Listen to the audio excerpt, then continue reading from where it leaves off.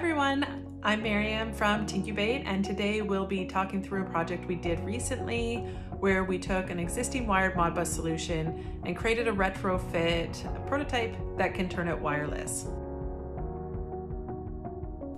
For this project, we worked with Air Liquide, who wanted to explore wireless connectivity for the remote site gas monitoring solutions. Their business objectives were to reduce site installation cost and complexity. By moving to more modern wireless architecture, they can improve their operational efficiencies by introducing some edge or near-edge computing capabilities and open up doors for easy integrations with partners in the future. I like to always get started by talking about the business end of things and how projects were sort of introduced to us or kicked off. Mainly because I find it really interesting when I hear about how other people do it, but if you want to skip this part and jump right to the technical stuff, go for it. So our team is always building products for ourselves or for others or just for fun. So we keep in touch with a lot of manufacturers and suppliers. And in this project, one of our component suppliers was actually chatting with their client, who is Air Liquide, about their visions for the future, and we knew we could build them something pretty quickly that would work for them as a prototype. So it's really typical for bigger businesses to outsource this early stage ideation and development of ideas before they bring it internal to their organization. Big companies are always working on many early stage ideas at the same time before they really finalize them into their final strategic plans and staff up for it. From a technical perspective, starting this project was fairly routine. We always aim to keep it simple and flexible and avoid custom work until we've got a proof of concept up and running. So one of their primary concerns was an easy integration with the installation of their existing system. They needed something that could retrofit. So once we got our hands on a couple of their current wired solutions, we did some technical research, drew up some plans, and sort of dug into our drawers and started building right away. So the first steps were really fleshing out the system architecture and design to know what we wanted to start with.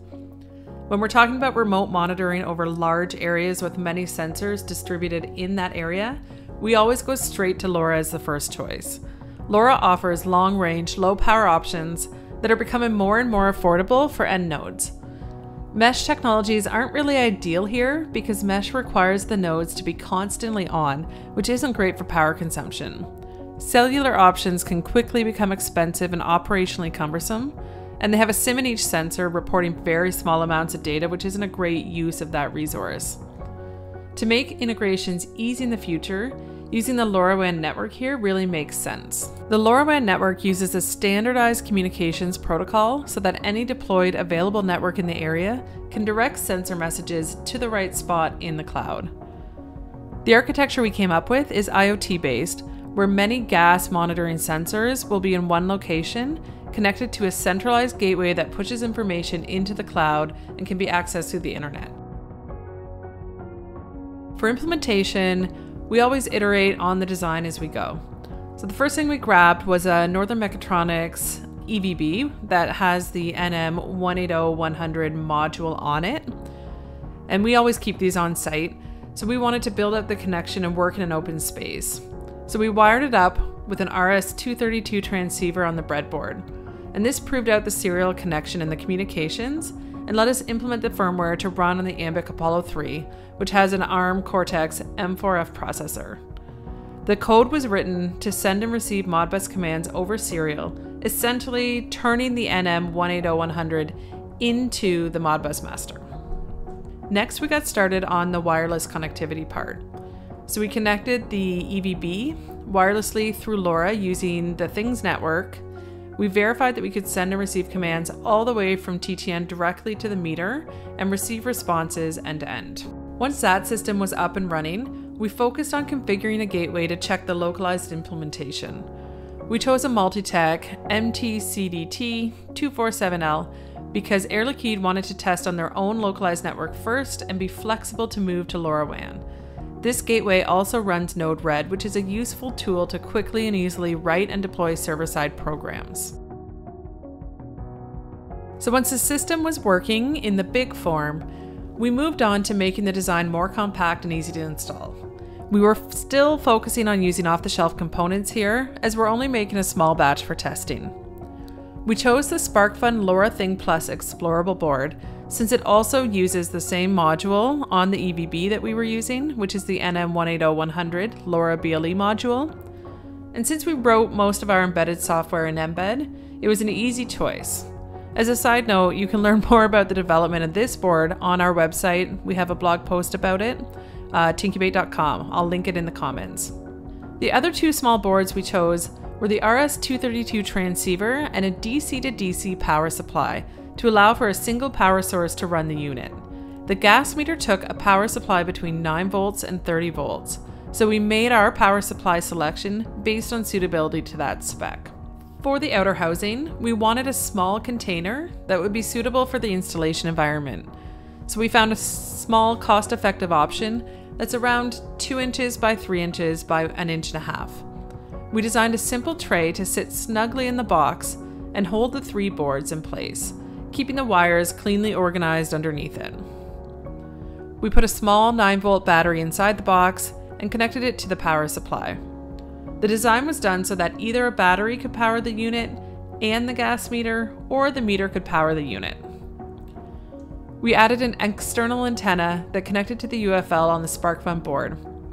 The exterior of the box just has an SMA connector on it, so any 900 MHz regular SMA antenna can easily be swapped out. The final deliverable was a few units of the proof of concept design to use for demos and testing. The deployment area will be a tower with a gateway at a high point in an urban setting, and the end node units will be in standard outdoor, urban, and rural locations nearby. For easy installation, it gets retrofit right onto a meter by simply removing the cap, plugging in the connectors, plugging the cap back on, and then configuring their dashboard to identify that end node with the correct meter. Ease of provisioning is something that's really important to us and is often overlooked, so we made sure that that was simple and configurable at the point of installation, which is why we always like to include a short-range radio in our designs whenever possible. Looking at the specs, the parts that we have here are the electronics in the tray, a housing, an antenna, and a battery. The end size is 2 inches by 3 inches by 1.5 inches. Power inputs 9 volt to 30 volt. It's got LoRa and Bluetooth low energy wireless communications, and the LoRa range here, we'd say 5 to 7 kilometers conservatively, and 10 to 15 kilometers in open air with line of sight. We built this proof of concept so that it's ready for future capability. The processor utilization on it is very low, so it's open to work and experimentation on edge processing and machine learning applications in the future. The gateway provides a unified dashboard view of several remote sensors and provides it as a single virtual Modbus device for the Air Liquide team to use for operations or analytics, maintenance planning, and any other systems that can benefit from the remote monitoring.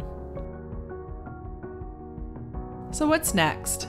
For this project, we've done remote demos and we've shipped the units to Air Liquide for them to install on site and do live demos showcasing the monitoring solution. Normally we'd be on site with them, but due to COVID restrictions right now, we're not able to do that.